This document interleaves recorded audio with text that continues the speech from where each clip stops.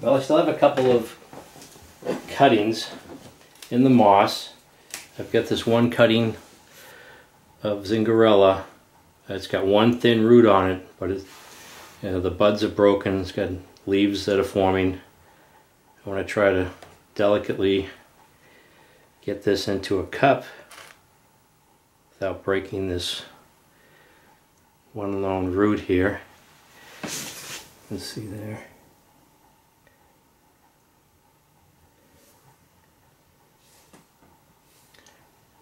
Now if the buds do break while it's in the moss and you don't have roots yet, you can end up with the leaves rotting and falling off, but it'll recover.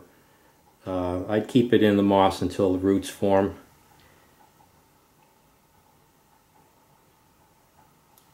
And if you leave it in the moss too long, you can also risk having that root or the roots rot too from too high moisture level. That's why it's always a good idea to air out the container.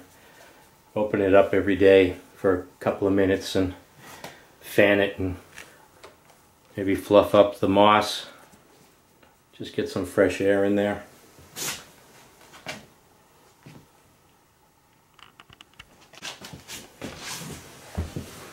Let's get some soil in the cup here.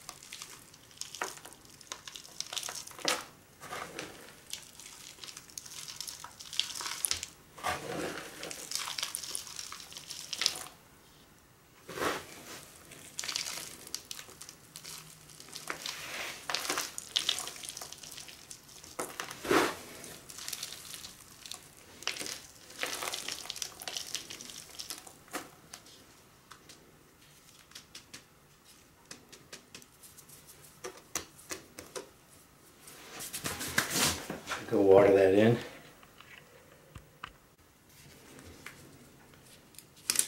And make sure to put the label on.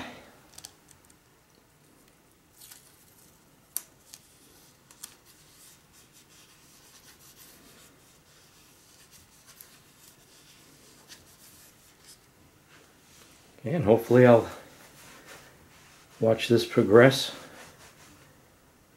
We'll see what happens. It just has that one thin root on it, so it's not as strong as the other cuttings I have. I'll put that aside for now.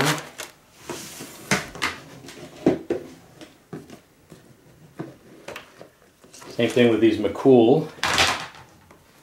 They got leaves forming.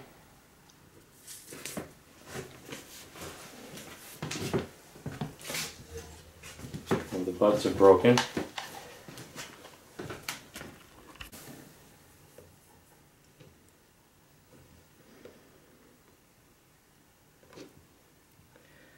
Well, it looks like you can see here that on the underside, a little misleading. It doesn't look like it has many roots, but they've grown on the side facing the moss. They've grown into the moss. You can see there it's just welded itself to the moss. So I have to be careful here. It's knitted itself, I guess is a good word, into the moss. Must be fine hairs on these roots that you can't see the way it holds on to this moss here. Now this can happen also with newspaper. It's probably best at this stage just to leave it alone instead of playing with it. That's really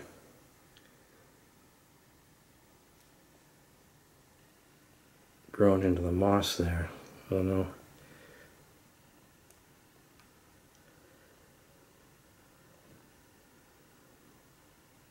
Doesn't hurt just leaving that amount of moss on there, or any amount. The moss is just going to break down anyways.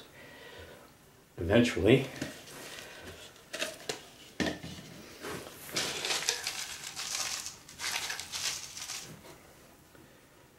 So this is a nice thick cutting. And you know, even though you have, you know, if you got a bud there that's broken, it's got the leaf coming out, you know, just put that in the soil, it'll rot away. Won't hurt.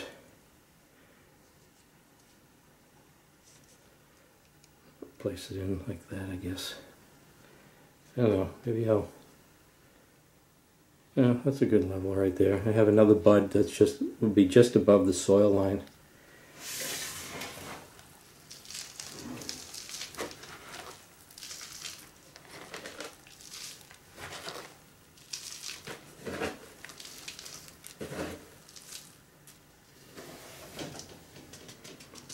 Yeah, so I get that bud right there just above the soil line and this nice amount of growth here.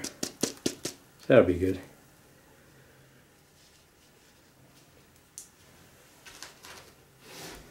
Let's see what else I have here. It's another nice size cutting. Ooh, I've got, see, I might be able to, I could cut this in half.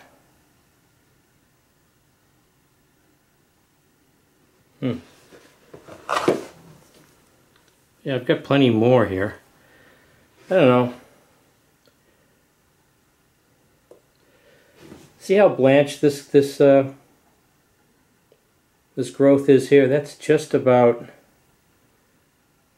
you know, that would rot off if I left it in the bin a little bit more, a little longer.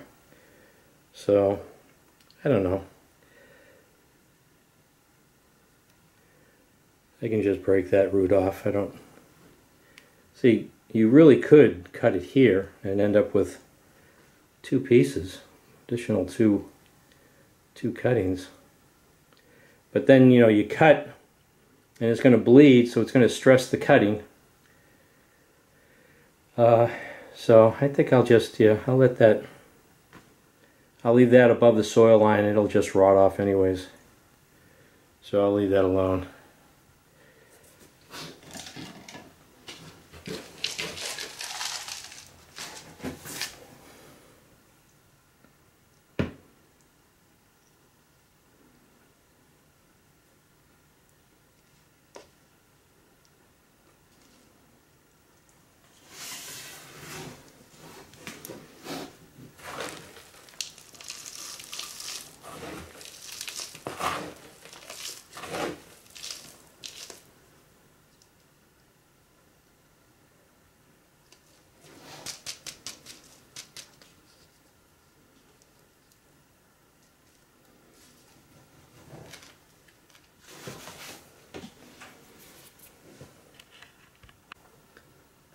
So this one here was really under the moss. You could see that the tip here has rotted.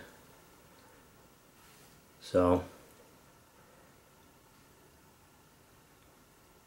but it has, I don't know if I'll need to plant this near the top or just go ahead and bury that. So I do have growth up here at the top here, one bud there.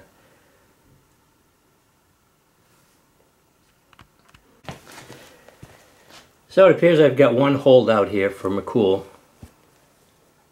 And it doesn't look like there's anything going on yet for some reason, but I've got 4 others.